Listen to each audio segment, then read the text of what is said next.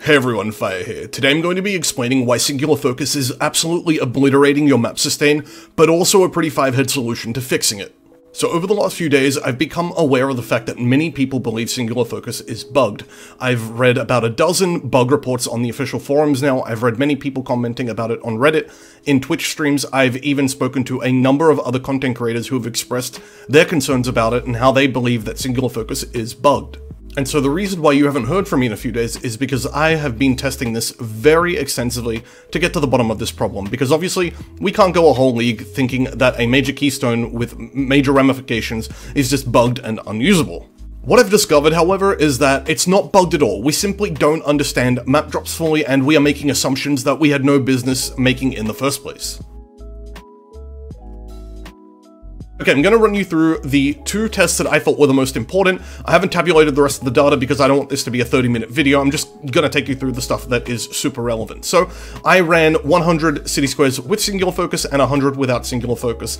I've already covered this in a previous video. I had a pretty good idea of what the map weights should be with Singular Focus prior to the league even launching, and I've included that data in this spreadsheet, which you'll find in the description below. So, if you're someone who watches my videos all the time, you will have already seen this information in another video. Okay, anyway, we got 89 city squares back from Singular Focus, and then we got 63 when not running Singular Focus, and this actually lines up to what it should be. If we map out the weights and we figure out a ratio between the weights, hypothetically, we should be dropping 146, or we should be dropping rather 46 more city squares when using Singular Focus compared to not using Singular Focus. In the actual test, this lined up. We got 41% more city squares, and of course that just comes down to variance, but pretty much this went according to theory. This was exactly what the weights say they should be. The big problem is, when we ran without Singular Focus, we also dropped 171 non-city square maps. And this is a big problem because this is the part that doesn't align with any of the information that we thought we understood. So, a lot of people have said this is probably map equity, and after doing further investigating, I don't have the data here, but you're gonna have to trust me on this, and you can test it yourself, and you'll see for yourself. I started running more city squares, and I just started observing where these maps were dropping from, and I came to a startling conclusion. I discovered that roughly half of the maps that drop in the game at the moment don't actually care about the favoring system. They are just generic map drops from various league mechanics or other sources, so I'm pretty sure like Eldritch Altars are one, Sentinel Rewards are one, and you can find this out very easily for yourself. There is an Eldritch Altar mod that will drop 7 maps from the boss. Now, if this obeyed the favoring system, this would give you back 5 to 6 city squares when you have Singular Focus active. On the other hand, it doesn't, right? You go and kill the boss, and you get back exactly 0 maps, because they all got culled and all got turned into currency most of the time. So, the way this works out is basically 120 were eligible to be affected by the map favoring system and 114 were not. So this is roughly a 50-50 split, and it's going to vary quite a lot depending on how you're juicing your map. If you're running a strategy very focused on map quant, then the natural map drops that are obeying the system, they're going to drop in a larger quantity. On the other hand, if you're running a lot of different league mechanics that don't obey the favoring system, so like if you're investing heavily into Eldritch Altar farming and Sentinel, you're going to have a higher percentage of maps that don't obey that system, and so you kind of you have varied mileage when it comes to Singular Focus, but there is one takeaway that I need to stress before we move on, and that is, if you are trying to sustain a single map, Singular Focus is definitely the best option you have, even though it's killing all of your other maps. If you're only interested in running City Square or Beach, you still need to have Singular Focus turned on. After doing all of the additional testing, I discovered that a very significant portion of all the maps that are dropped are adjacent maps. This is important because, unlike generic map rewards, adjacent maps kind of are deterministic in the way that they drop, and they can be controlled and manipulated and used to our advantage. But when you're running Singular Focus, and when you are only wanting to drop City Square, for example, suddenly none of the maps adjacent to City Square will show up. They just get converted to currency. So I started looking for pairs of maps that I felt were good for Sentinel, and I've ended up at the moment at Ashenwood and Infested Valley. Now, there are probably better combinations. I'm not going to claim this is the best pair. You could also do Ashenwood and Mudgeyser. There are a couple other good ones that I still have to try, but basically, I put all of my favors onto Ashenwood, and then I put one favor onto Infested Valley. The idea was that just having one favor on invested value meant that every time it dropped, it was no longer going to get converted into currency. Another thing to consider is that being an adjacent map, it gains a ×2 weighting to the favoring system, and on top of all that, every time an adjacent map drops, it basically has a weighting of 30 already, whereas all the other ones have a weighting of 1. So as you can see in this box here, the adjacent weighting for an infested valley to drop as an adjacent map is roughly 94%. So 94% of the time that the game says, hey, we're going to drop an adjacent map, it's dropping infested valley thanks to the fact that the favoring system actually does affect adjacent maps, providing they're eligible. Now, on the other hand, roughly 12% of the Atlas eligible drops will also be infested valley. Okay, anyway.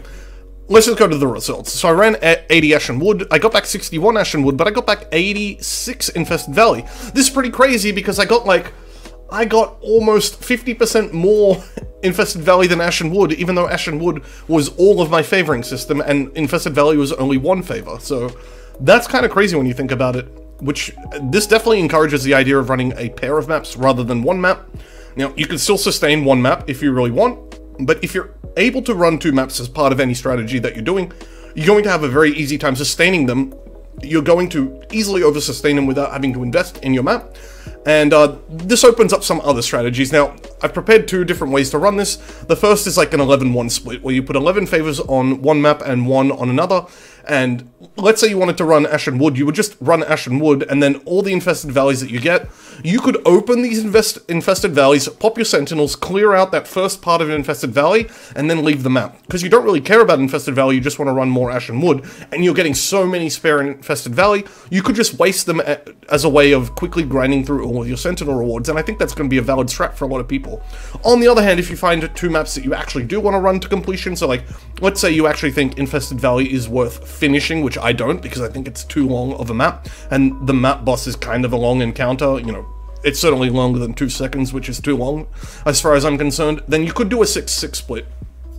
Now, I've detailed the weightings here, but when you're running a 6-6 split, your Ashen Wood would have 180 weighting, but your Infested Valley would have 360 weighting, so you're dropping almost exclusively Infested Valley in this case, but that's okay, because you wanted to drop Infested Valley, and then you would swap and run Infested Valley and drop almost exclusively Ashen Wood instead. You could keep ping-ponging between these 2, kind of like we did last patch with Toxic Sewers and Waste Pool with some strats.